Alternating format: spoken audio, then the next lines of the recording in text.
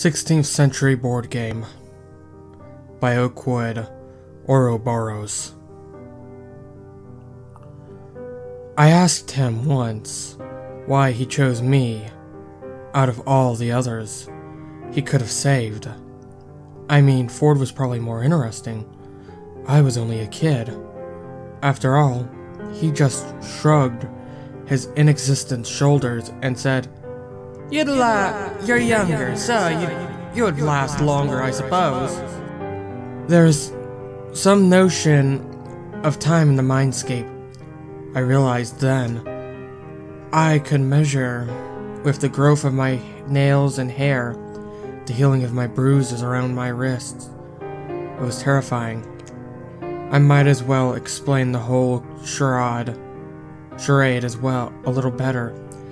Just before the entire dimension was wiped out of existence, Bill decided to save one human from extinctions and to bring that human into the Mindscape to entertain him for at least as long as that human could live. Before he went back to get pizza delivery to himself by himself.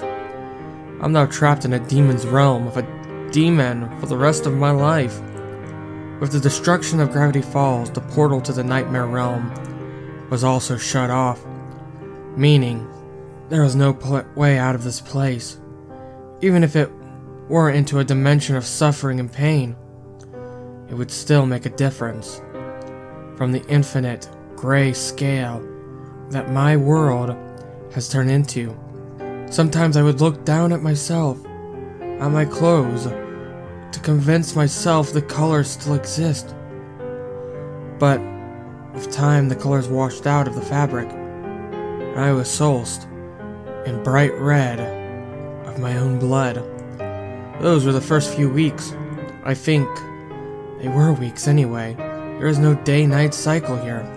Anyway, Bill realized I would not last long, and being left to roam the place without distractions, I was bound to become nothing more than some maddening paranoid animal. So I struck a deal. It was meant to keep my sanity, but even now, from time to time, I feel it slipping through my fingers. Circuitry is badly wired, and when I think too much, I'm likely to black out. Not literally. I would remember everything quite clearly, but I can't stop the horrible truth that there is no escape from getting to me and taking over my body and making me bite and slash and growl or reach for a razor. It's still far better this way though. I know that they are simulations, but the fake Mabel, fake Ford, and fake Wendy are close enough to the original for me to shrug off the slightest differences that would appear from time to time. The bugs in the system. I think Bill actually likes to create new creatures to entertain me. In this little grayscale world, he is a god of it, after all. Over time, he managed to bring back all the inhabitants of Gravity Falls from more or less accurate, and even created new friends for me based off of books and other materials that existed in my home dimensions. There's Violet, Wirt, Macro, Kirk, Fiona, and more. They're all highly detailed and rather fun. To tell the truth, we would go on adventures in the woods, packed with simulated threats, or we would stay at the shack and listen to each other like no one has ever listened before. Or they would tell stories that I never would have imagined before. They aren't perfect, that's the point, and will sometimes laugh at my obsession with babble, like any other person people their age would. I also had a few simulated girl and boy, I had admitted, friends, whom I didn't mind confiding in me more deeply. They were pretty nice and affectionate. I loved them as well, until one day I remembered that this was all Bill's creation, and therefore this was technically Bill, that I was kissing. He laughed when he saw me hunching over, throwing up, teasing me for being so naive and stupid. I never had another romantic relationship again after that. Food is also simulated.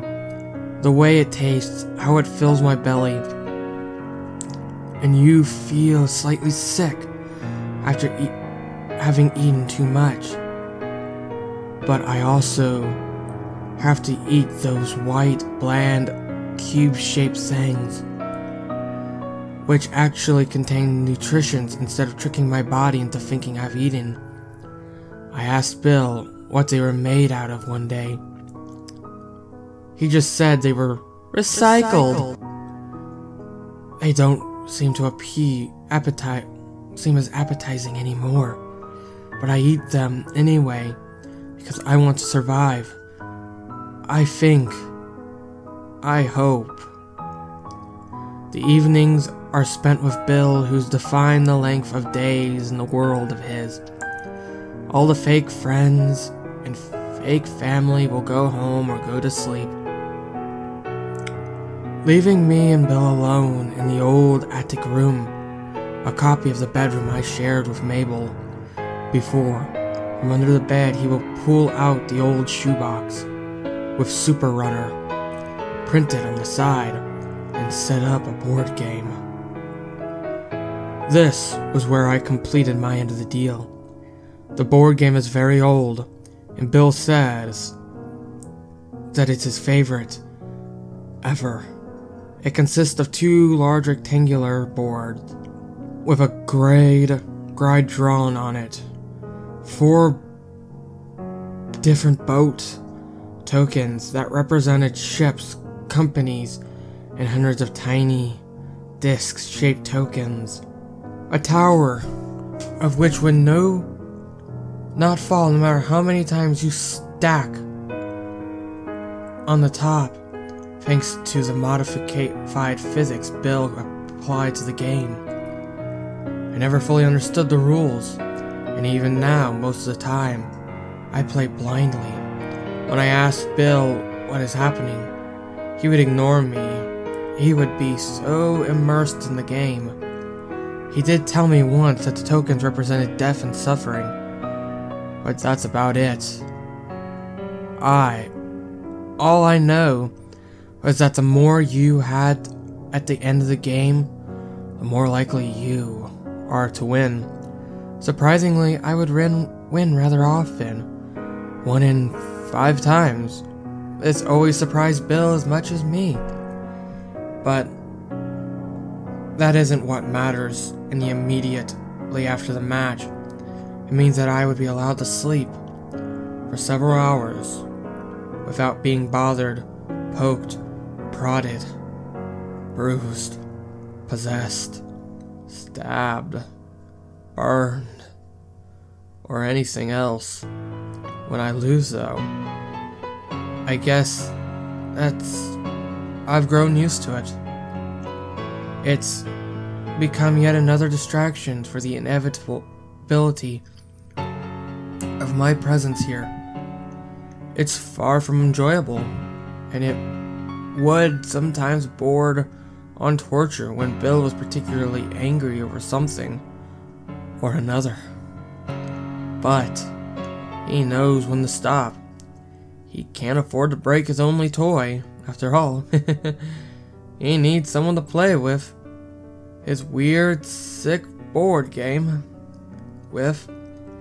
He needs someone to speak to boast his powers to mess with. He doesn't want to be left alone again, and I understand that perfectly.